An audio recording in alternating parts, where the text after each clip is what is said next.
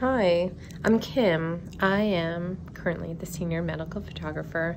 I'm just creating a little instructional video to show you how to work the photo room in Harrison. So I'm going to be leaving, and I'm hoping this video can help you learn how to do this. It would be nice to meet you in person, but if I don't, I hope this is helpful, okay? So I'm doing this backwards a little bit, so hopefully it's kind of in focus. All right, we're gonna pretend we're coming into the room, all right? This is what the photo room looks like. So just step by step, the first thing you do in the morning, turn on the lights. Okay, the red one is the power. This orange one is the modeling light, so it will look bright. I know they don't use that in the city, but I like to use it here.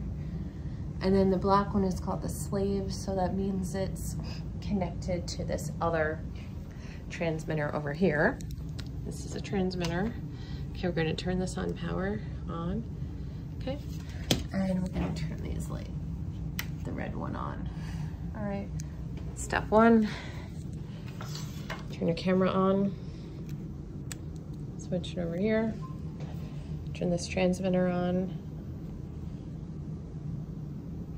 And you're gonna notice this says TXRX, okay, so that's transmit and receive, channel number 5. This is RX only, so receive, channel number 5. They have to be on the same channel, okay? Now this is the Vectra computer. That's the Vectra. That's the footprints. This is the workstation ID. I'm gonna go over here at Vectra, double click it. And to be honest, you have to restart this computer every time you use it. I don't know why, but it's just what needs to be done. So just do it. Restart the computer first thing, then open up Vectra. And when it's working, the lights will be blue. Okay, you'll hear that sound. That means it's working. You can look up the patient. I tend to turn this off in between patients. We don't use mirror as often as we do in the city. And I found that sometimes there's a problem if it's kept on. So you can just look up a patient, press that little X right there, okay? And always lock the computer when you're leaving, okay? You can go into mirror and look for a patient. So you're gonna choose a test one. You can use one of these. You wanna make sure that your camera is on before you test. Otherwise, it will not work.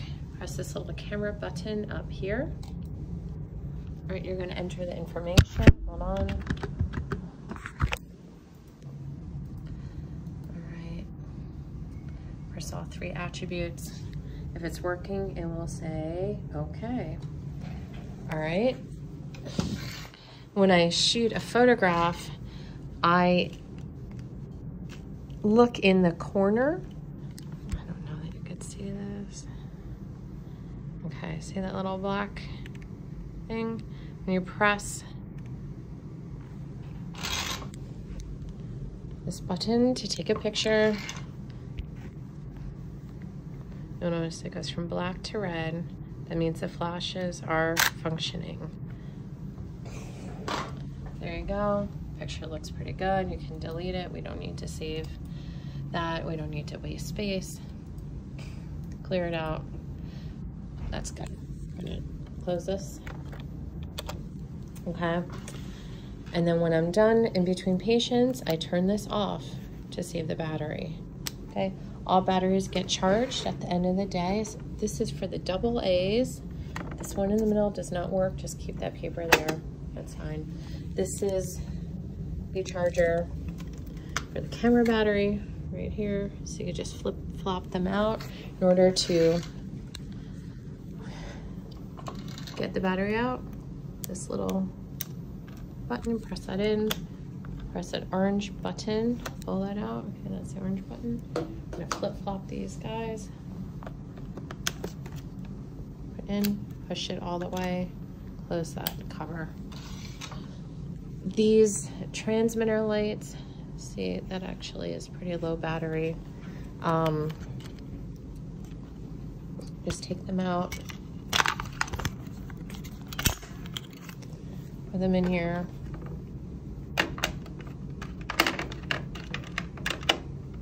All right.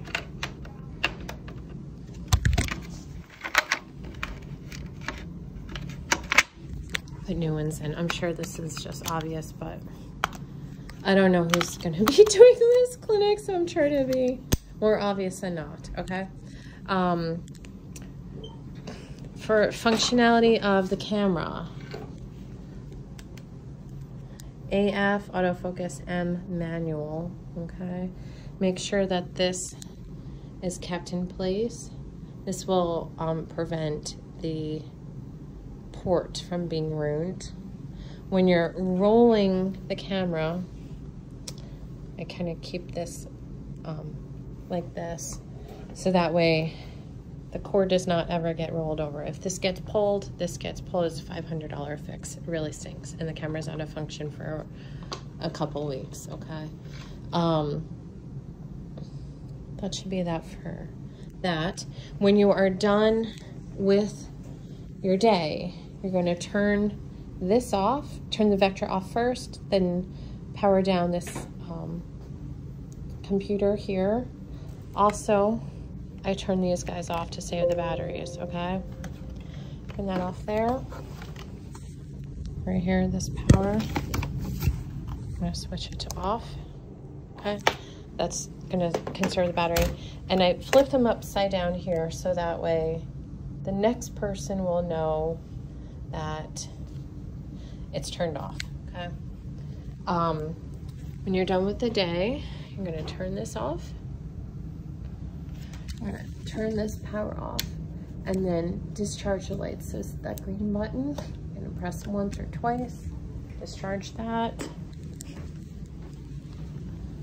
I'm gonna turn this off, press that once or twice. It's gonna clear that out. The blue bins go across the hall in the patient changing room. Just open this door right over there, the room on the right side. The clear stuff that has garbage, it's gonna go, I generally put it in the patient bathroom. Just put a paper towel over it because it has underwear. Some people get weird with that kind of stuff, so I try to make sure that it's hidden and nobody sees what it is. If you need to calibrate the Vectra, everything is here. This will have the calibration chart. This is a stand for anyone that is going to be doing leg photos.